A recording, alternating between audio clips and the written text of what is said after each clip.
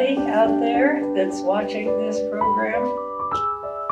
This is the life of Mary Lincoln. And I'm not an author, but I did do a lot of research. And I tried to pick the things that I knew could be verified in history. We're going to start off with a brief timeline. Mary Todd Lincoln was born in Lexington, Kentucky, the fourth child of Robert and Eliza Todd.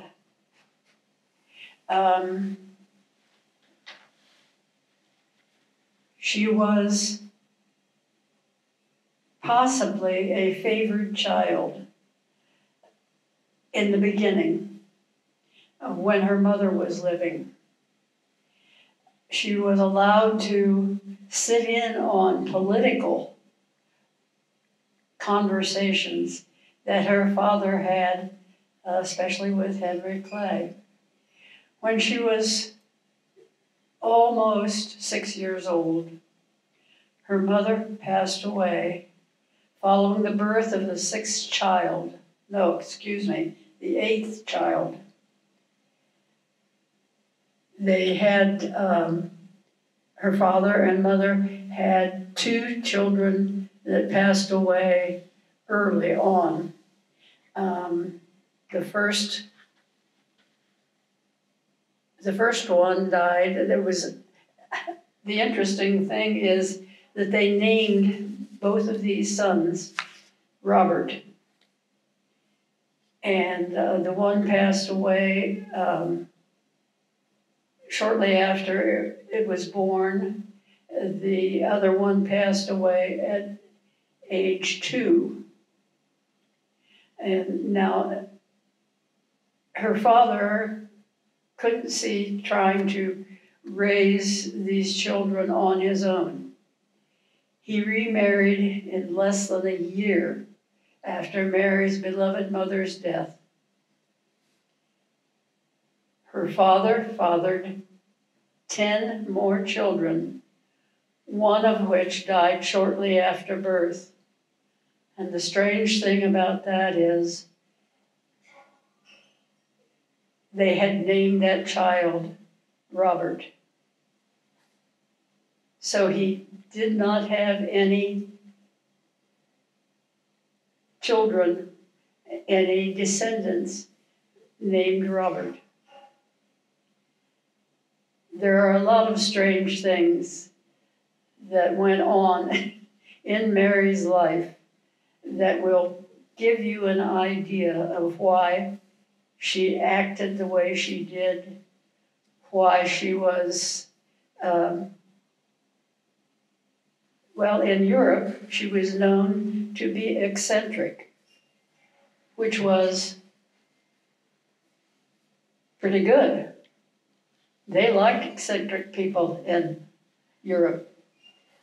Here in the United States, they didn't care very much for eccentric people. The children that Elizabeth Humphreys had, those 9 children, were her favorites. She did not care at all for the firstborn in the family. She tried to ignore them.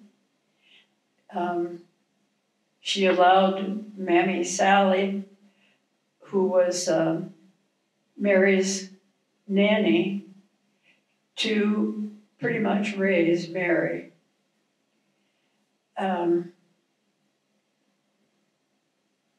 She was enrolled in boarding school at age 8.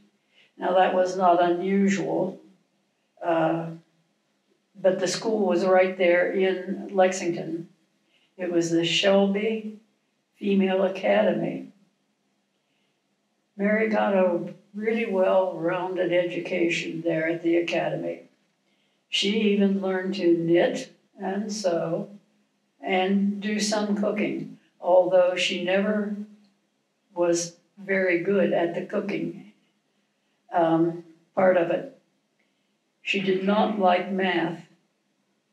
This will show up later on in her life as being one of her problems.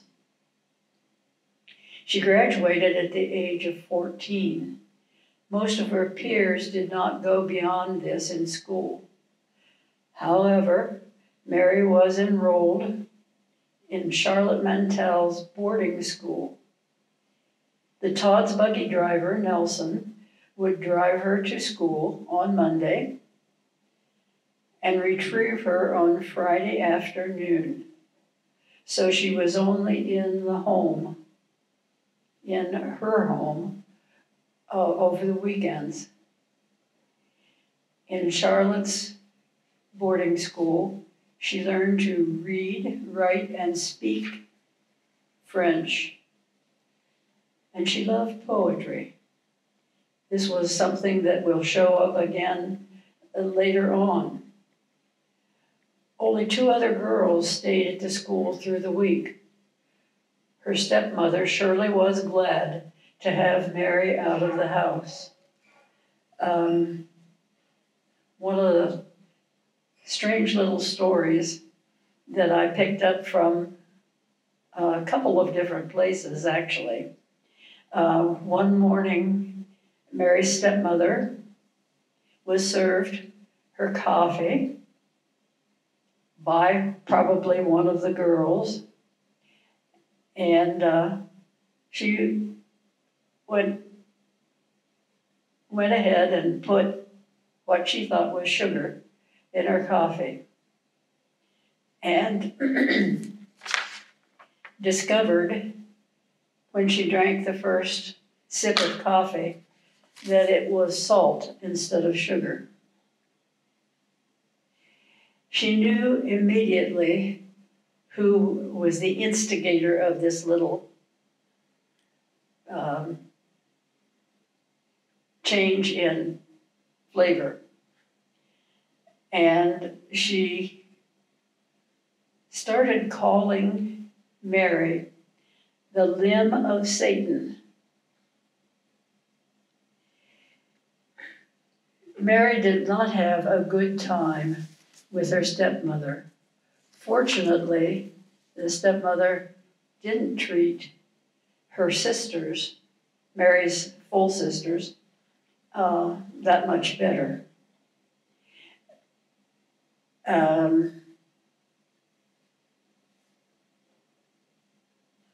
Mary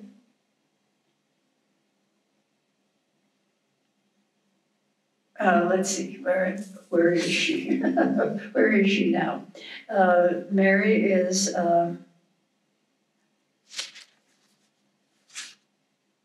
living at home after she graduated from Charlotte Mantell's school.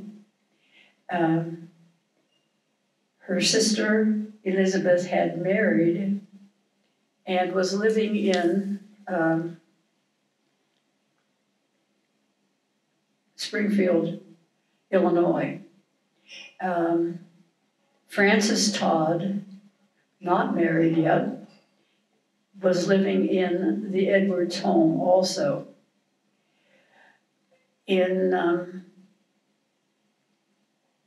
Let's see. In 1836,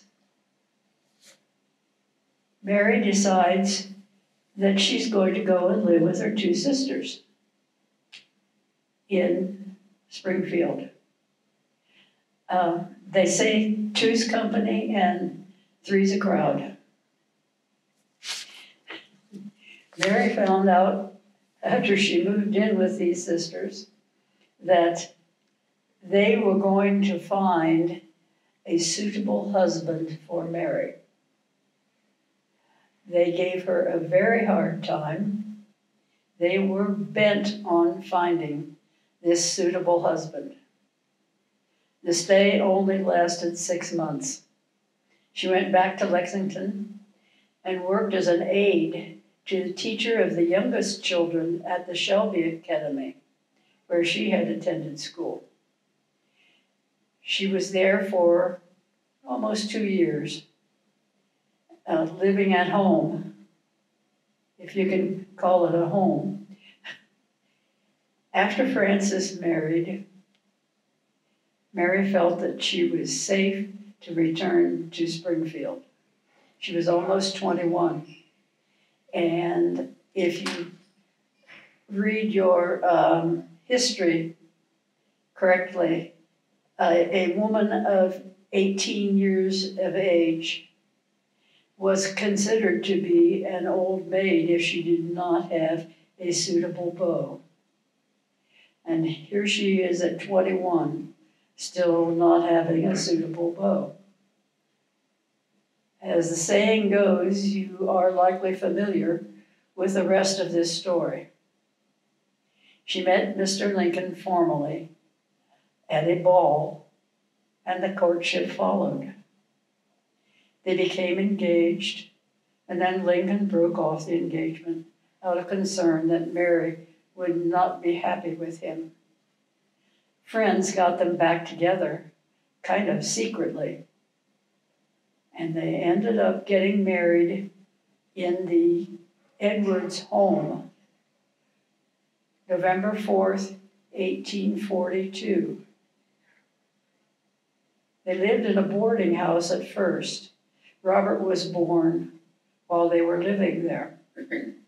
They found that that was not suitable living for a mother and baby. This is the picture of the home that the Todds moved to when Mary was 12 years old. They are now calling it the Mary Todd Lincoln home. She only lived there 6 years. She was born in another home, another brick home there in Lexington. And I think that home, if I remember right, has been demolished. And now they're calling this the Mary Todd Lincoln home and giving tours. This is the house on 8th and Jackson Street. They did not live here all that long. All their children, except for Robert, were born in this home. And it still stands today. They give tours through it. This was the only home the Lincolns ever owned. Growing up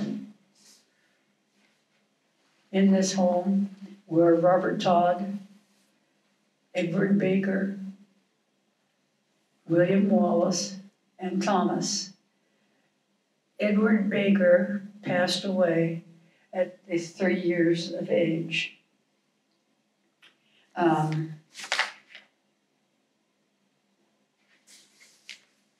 Mary was very heartbroken when her little Eddie passed away. 9 months later, William Wallace Lincoln was born. And at this time, Mary decided to join the First Presbyterian Church in Springfield. She was the only one that ever joined a church. Mr. Lincoln did not join a church. In 1860, May 18th, Lincoln was nominated by the Republican Party for the presidency. In November of that year, Mr. Lincoln was elected 16th President of the United States.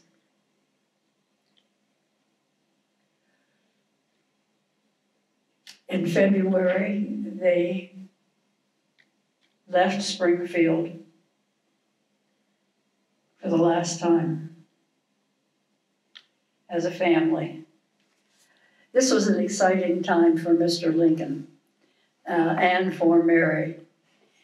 Mary had always said from the age 12 that she was going to live in the White House sometime.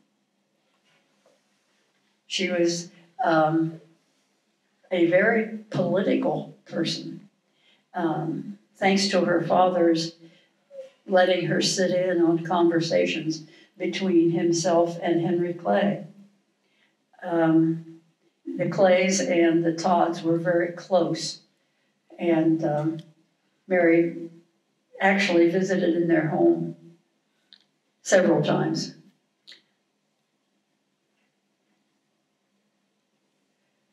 Although having lost her mother at an impressionable age of 5 created a deep void within Mary Lincoln's from which she never recovered. That, coupled with her inability to accept the deaths of sons, Eddie, and after they moved into the White House, had been there approximately a year, Willie passed away. It led to perpetual depression and anxiety that she tried to cure with frequent shopping excursions and trying to win the love and affection of those around her. In the end, she may have assembled quite a collection of beautiful wares, but it cost her the respect of admirers. Mary's losses also included the deaths of 2 half-brothers, Samuel, a Confederate soldier who was mortally wounded at the Battle of Shiloh, and Alec, a Confederate killed at the Battle of Baton Rouge. She also lost a brother-in-law, Confederate General Benjamin Helm, during the Battle of Chickamauga. Ben was married to Mary's little sister, Emily, and Mary was very close to this little sister. Some, knowing her fondness of brothers, accused her of traitorous behavior during the war. Little did Mary know that although the war was coming to a close, her battles were just beginning. We see Abraham Lincoln's second inaugural on March 4th, 1865. He had been concerned that he would not be reelected. Mary was more concerned because she had a lot of debts.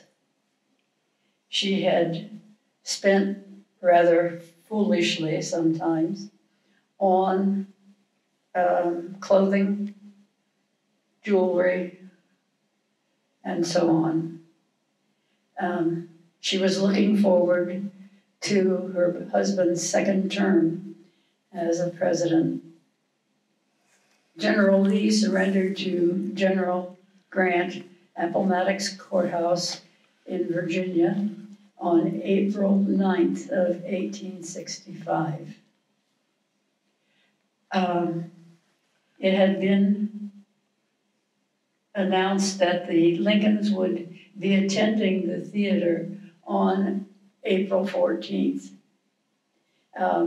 Before they went to the theater, they took a carriage ride where they rekindled their relationship with intimate conversation. It was decided that later that evening they would attend a showing of Our American Cousin in Ford's Theater, along with Senator Harris' daughter Clara and her fiancé, Major Henry Rathbone. The presidential party arrived at the theater late, but became happily situated inside the freshly decorated presidential box as the orchestra played Hail to the Chief. When the applause died down, the play began. About an hour and a half into the performance, Mary intimately slipped her hand into her husband's and leaned over to ask him what the others in their group would think of her bold display of affection. Before she could absorb his response, a man entered the box and pointed a revolver at the back of the president's head and pulled the trigger. Lincoln slumped over. Mary's screams echoed throughout the theater and those who witnessed the shooting never forgot the wretched moans that came from Mary over the next few moments. "Oh my God," she said, "have I given my husband to die?" Lincoln was quickly removed from the theater to a private home across the street from the theater. The hysterical Mary and her companion Clara followed closely behind, their gowns spattered with Major Rathbone's blood from a saber wound he received while trying to subdue Booth. Lincoln's unresponsive body was laid on a bed on the second floor in a bedroom there. Mary clung to him, begging for a response. The men in attendance were unable to tolerate Mary's hysteria, and at a time when she should have been consoled and allowed to remain at her husband's side, she was forcefully removed from the room and taken downstairs to a parlor. For the next 9 hours, she anxiously awaited her husband's death. Robert, who had been fetched to the home earlier, divided his time between consoling his mother and sitting beside his father's lifeless body. Mary was finally permitted another visit with her husband and collapsed. By the time she was revived, her husband was dead. I cannot imagine what it might have been like for poor Mary at this point. She later wrote of his death, "I often think it would have been some solace to me, had perhaps have lessened the grief, which is now breaking my heart. If my idolized had passed away after an illness, and I had been permitted to watch over him and tend him to the last." And then she could have thanked him for his lifelong, almost devotion to me, and I could have asked forgiveness for any inadvertent moment of pain I may have caused him.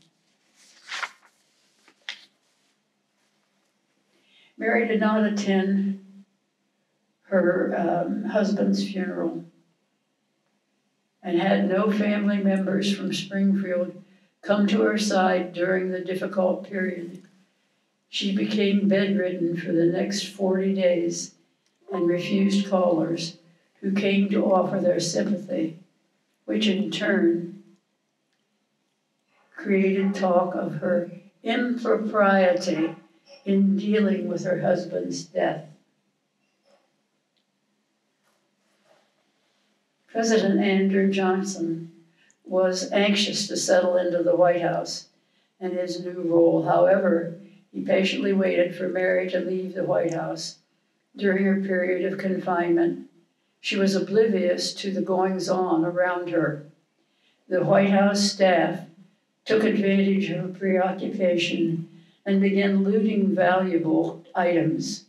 The following year, the Congressional Committee on House Appropriations investigated the thefts and whether Mary had had a hand in the disappearance of these items.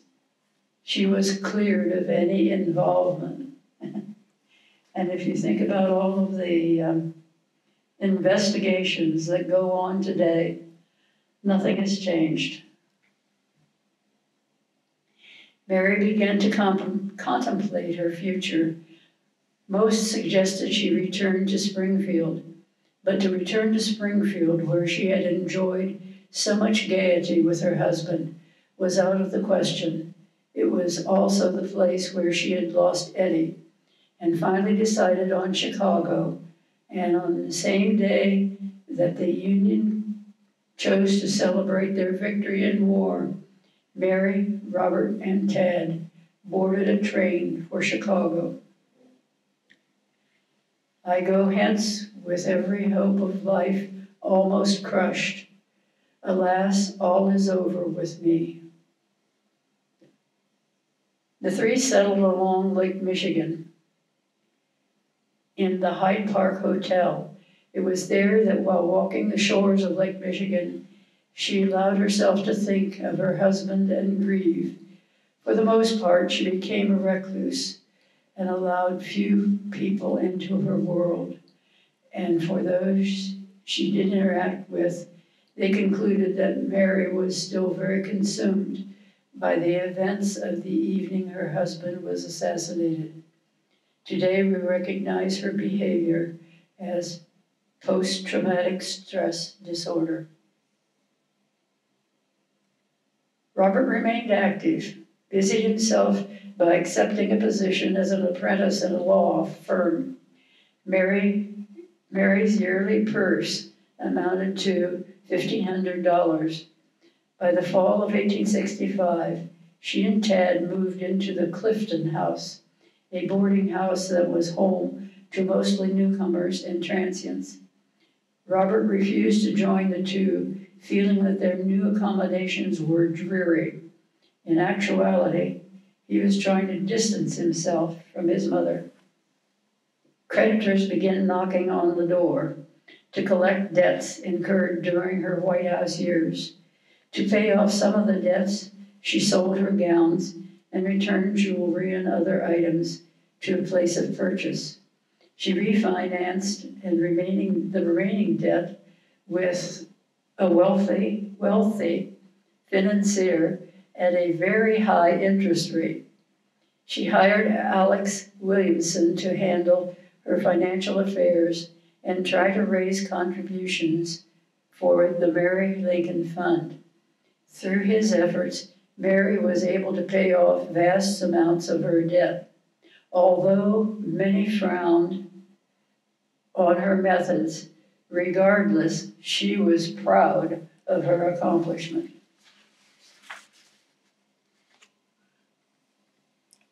It is imperative that I should do something for my relief, and I want you to meet me in New York between the 30th of August and 5th of September next to assist me in disposing of a portion of my wardrobe.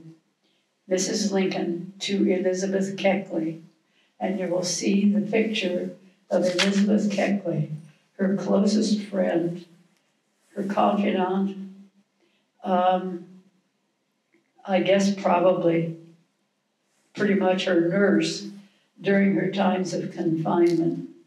Elizabeth was her dressmaker and was a half black, half white. No, actually, half black, half white. She was a very attractive woman, very well educated for a black person. One of the things that drew those two together was the fact that Elizabeth's only son, who had white features, apparently, and his skin was white enough that he could be in the army with other young white men. And he was killed in one of the early battles of the Civil War. This drew them together because Mary had lost two sons. But her accomplishment was overshadowed by the fact that other wartime widows were receiving much more in contributed funds than she was receiving. It was another blow to her already wounded self. In 1866, Simon Cameron promised to raise $20,000 for Mary, and in light of the promise, she purchased a house on West Washington Street in Chicago. The purchase, she hoped, would bring the family together under one roof. Robert did not support her in this purchase, especially since she didn't have the funds, only a promise. Sure enough, Simon Cameron's interest in Mary waned after he won a senatorial nomination. Mary was frustrated by the broken vow and took it upon herself to secure the necessary funds. She sought out those individuals whose careers had been helped by her husband. Robert became irritated at his mother's begging, and his opinion of her fell into alignment with her critics. Unable to afford the house, Mary rented it out and became a vagabond. She felt no place was home for her. Her public humiliation continued. In November of 1866, Lincoln's former law partner, William Herndon, went public with a story that it was Anne Rutledge who had been Lincoln's true love, not Mary Lincoln. He called the marriage of Lincoln's a domestic hell. For the last 23 years of his life, Mr. Lincoln had no joy. Mary didn't respond publicly. Instead, she endured the living hell in solitude. It was during this time that others came to her defense and denied the claims made by Herndon, who was considered an irresponsible alcoholic. Robert also came to his mother's defense during this time and tried to persuade Herndon to drop the story, but he was unsuccessful.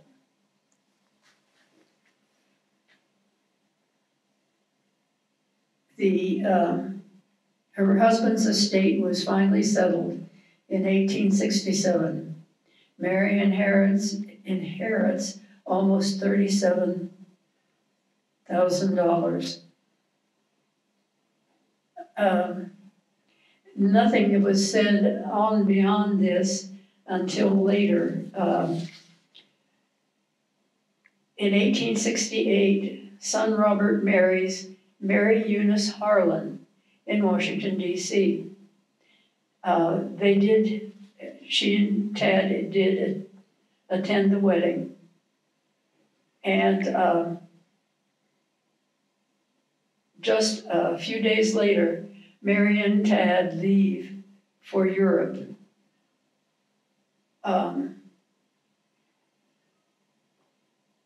Mary packed her belongings in what she termed poor boxes and traveled for the first time in her life unaccompanied. Both Robert and Tad were in Washington testifying at the trial of John Surratt. Mary made her way to the spas of Racine, Wisconsin, where she took advantage of the therapeutic effect. While there, she began to feel better and seemed to garner a clearer sense of her predicament. She formulated a plan to raise money that included selling an entire White House wardrobe. She no longer needed these clothes, as she had taken to wearing widow's garb since her husband's death.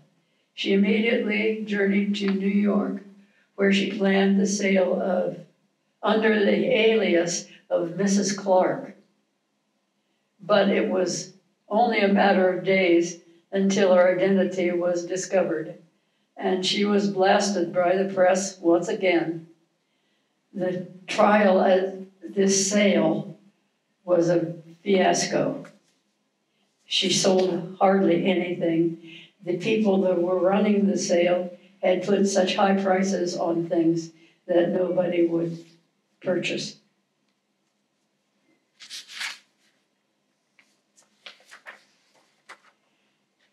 She returned to Chicago in time to read the Chicago Journal's coverage. The most charitable construction that Mary Lincoln's friends can put on her strange course is that she is insane. Robert's opinion of his mother seemed to move in the same direction. More specifically, he wrote to his future wife, Mary Harlan, My mother is one subject not mentally responsible. It is hard, very hard, to deal with someone who is sane on subjects but one. He referred to her mishandling of money. Robert Todd Lincoln became increasingly embarrassed by his mother's actions. Later that year, Mary learned that a newspaper article that her late husband's estate was ready for disbursement. Neither Robert nor David Davis, who was handling the affair, bothered to tell her. She also learned that although she was receiving a mere was receiving a mere $130 a month to live on. Since Lincoln's death, Robert was receiving twice that amount. It infuriated her since she had given up her house in Washington Street because her requests to Davis for an additional income to afford the house were rejected. Yet her son's request for more money had been awarded. He even received extra money to decorate his bachelor's quarters. Davis was now prepared to divide Lincoln's assets, $110,000, between Robert Tad, with Robert as guardian, and Mary.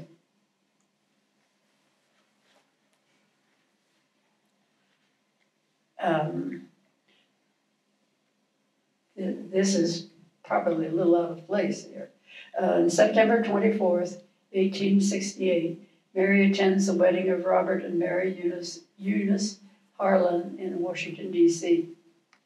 Wishing to leave the United States at all the humiliation, both public and private, Mary and 15-year-old Tad boarded a steamer in 1868 bound to Europe, but not before attending the wedding.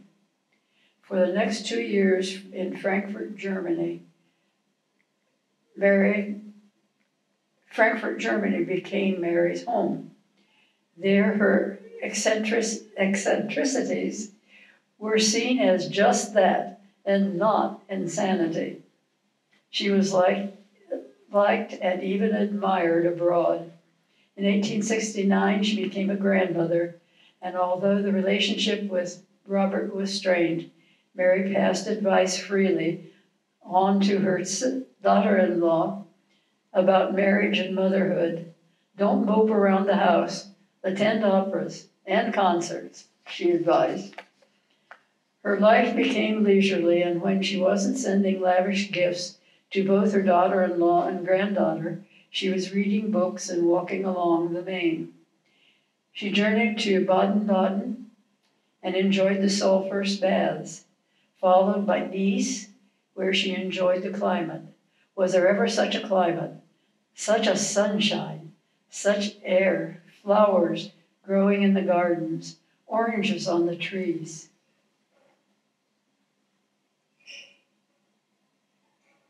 They visited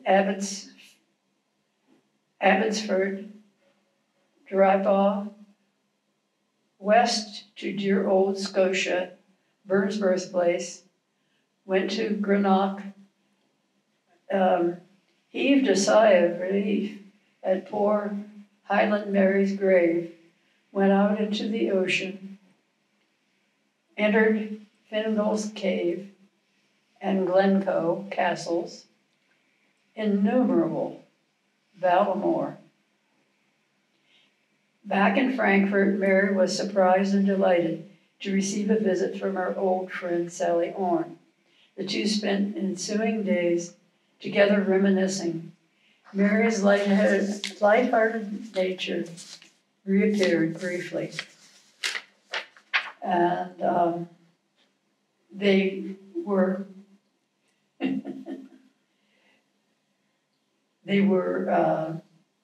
disciplined by their neighbors on either side of them at the hotel for being so loud and giggling so much. Seeing Sally, Mary's spirit had begun. She began petitioning for a pension once again, and after such much belated debate in Washington, President Grant signed the bill providing an annual pension of $3,000. When the French invaded Germany, Mary and Tad journeyed to Milan, Lake Como, Florence, before returning to Chicago, where they boarded with Mary and his wife. By early in 1871, there was friction between the two Marys, and Mary chose to move to Clifton House. Mary became quite ill in 1871 and Tad was showing signs of illness also. So they returned to Chicago. Mary improved, but Tad, just 18 years of age, gradually became weaker, and on July 15th of 1871, he died at the Clifton House. The cause of his death was dropsy of the chest, or tuberculosis, as we call it now. You can imagine, following the death of her 4-year-old Eddie, 11-year-old Willie, her beloved husband, Abraham Lincoln, and now 18-year-old Tad, she grieved and began steady emotional, mental decline. Mary received no comfort from Robert as she grieved the loss of Tad. In fact, 10 days after Tad's death, Robert left for Rocky Mountains, where he remained in seclusion for a month. The locale was a favorable place for men who were suffering from nervous disorders. Robert would later express that he had been all used up after his brother's death. As Mary mourned the loss of another son, she became a wanderer. She went from St. Charles, Illinois, 1871, Waukesha, Wisconsin, 1872, Moravia, New York, 1872, Boston, 1872, Chicago, Illinois, 1872, Buffalo, New York, 1873, to Chattanooga, Tennessee in 1874, to Savannah, Georgia in 1875, and Jacksonville, Florida in 1875 also, and then back to Chicago in 1875. Soon Mary was no longer welcome in Robert's house. It may have been because she learned of her daughter-in-law's struggle with alcoholism. Mary, who now despised the 14th and 15th of each month, the anniversary dates of Lincoln's death and Tad's death, respectively, turned more and more to the spiritualists and mediums to find comfort. In 1872, Tad's estate was ready for disbursement, and Mary offered to split the estate worth $35,500 with Robert, even though the law entitled her to 2/3. She loaned Robert $10,000 for a real estate investment. She then traveled to Waukesha, Wisconsin, and settled near the health spas next to Lake Michigan. In 1873, Mary traveled to Canada. In 1875, she desired warmth and traveled to Green Cove, Florida. As the 10th anniversary of her husband's death neared, Mary had a premonition that Robert was dying. Hastily, she left for Chicago, where she was relieved to find him in good health, but angry at her for all of her ridiculous fuss. She shopped for items that she didn't need, and then purchased the item in large quantities. At one point, she ordered 8 pairs of lace curtains for windows she didn't have, and patiently waited for their arrival. When a knock came on the door, expecting the caller to be the delivery of the curtains, she opened the door and was surprised to find 2 uniformed men and an attorney, the same attorney who nominated her husband for president in 1860. It was then Mary learned that she was being charged with lunacy and was directed to attend the trial immediately, where a jury would deliberate her sanity. Mary told the men, "You mean to say I am crazy? I am much obliged to you, but I'm abundantly able to take care of myself. Where's my son Robert?" It was later Mary learned that it was Robert who took out the warrant for her arrest as a lunatic. In fact, he hired Pinkerton men to follow her throughout her travels and meetings with mediums and spiritualists. He also questioned the doctors, maids, waiters, and store clerks, and then petitioned them to testify against her. One by one, they did so, and concurred with Robert's assessment on his mother, that his mother was insane. Mary had poor defense, one that was appointed by Robert, and it was prearranged that the attorney would not provide her a defense that was in her best interest.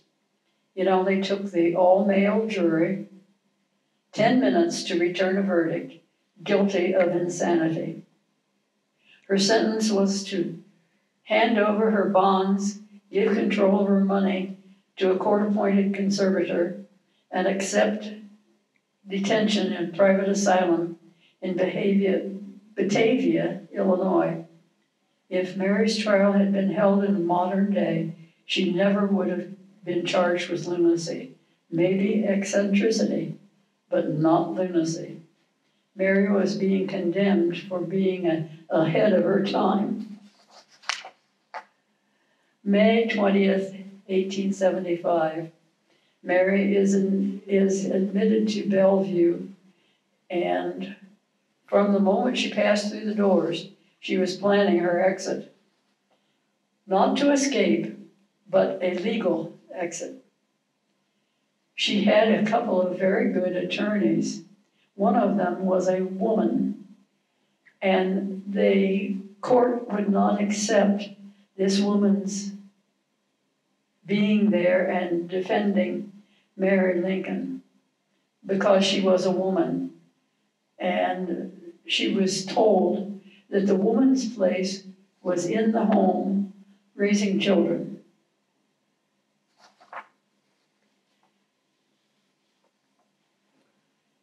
When the Chicago Times reporter asked her if Mary Lincoln was insane, Myra replied, "Mary Lincoln is no more insane than I am." While Myra worked outside, Mary worked inside and prearranged with her sister Elizabeth that she would reside at her home in Springfield after her release. Initially, Elizabeth agreed until Robert stepped in and applied pressure to Elizabeth to deny Mary's request.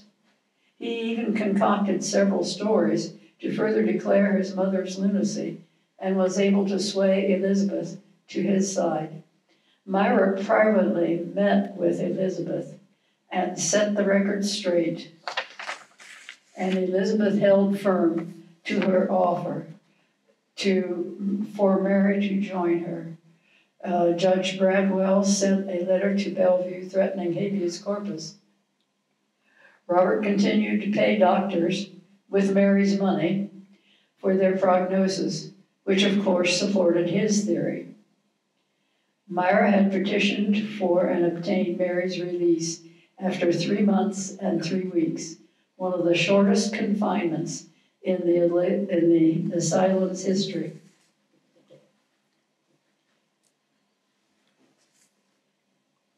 Mary was cheerful and sociable at her sister's home in Springfield.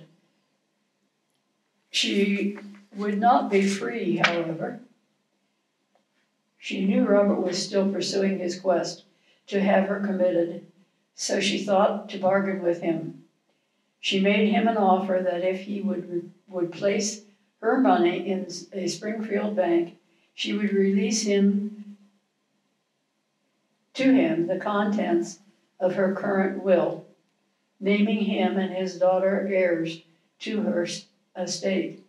There was a veiled threat amid the words that if he did not comply, she would disinherit him. Finally, Robert complied.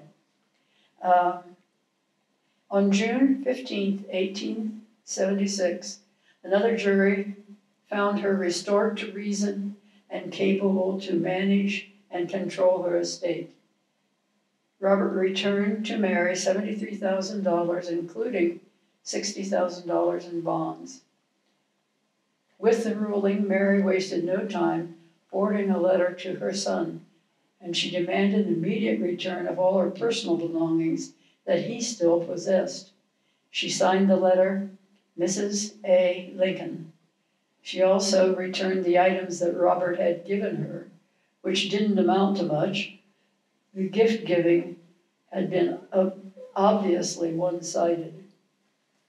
Her funds restored, Mary traveled to Europe. She settled in Pau, France. There she spent 4 years. I live very much alone, she wrote in 1877, and do not identify myself with the French. Have a few friends and prefer to remain secluded. She traveled extensively to Rome, Naples, Sorrento, Vichy, and in 1879, Ulysses and Julia Grant traveled to Pau, and although they knew Mary was residing there, they didn't visit her. The old Mary would have felt slighted and snubbed, but she looked upon their act with indifference. In 1880, after 2 falls, she wrote to her sister, I cannot trust myself any longer away from you all. I am too ill and feeble in health. She returned to her sister's home within a year. Weighing 100 pounds, Mary was nearly blind. She was diagnosed with kidney, eye, and back problems. The New York Reporter interviewed the physician who treated Mary and asked the ailing woman's sanity. He responded, she's no more insane than you and I, and if you come with me to talk with her, you would understand that. With her medical bills rising, 64-year-old Mary petitioned Congress to increase her pension. It was increased to $5,000 a year with $15,000 in back pay. She never collected 1 cent of that money. On July 15, 1882, on the anniversary of Tad's death, she collapsed in her bedroom and that evening fell into a coma. On July 16th, Mary Todd Lincoln died of a stroke. She was buried on July 19th, and the Springfield mayor declared a holiday in observance. Thousands lined the street. The First Presbyterian Church was crowded. For once, the newspapers were kind to her and restored her character in death. Although she was reported to be in good health upon her arrival in Springfield, this was not true. In truth, she was slowly going blind. Her son Robert visited in 1881. Mary stayed all by herself in a shaded room in the Edwards house. What would Mary's life have been like had those who rallied at her death had rallied during her life? After the service, Robert and Mary's sister led the procession to Oak Hill Cemetery, where she was laid to rest among those who had abandoned her throughout her life. In 1884, Robert inherited his mother's estate, not because he was listed in his mother's will, but because Illinois State named him as her natural heir. Mary had destroyed the only copy of her will. And that is the sad, sad story of Mary Lincoln. May she rest in peace. Thank you for your kind attention.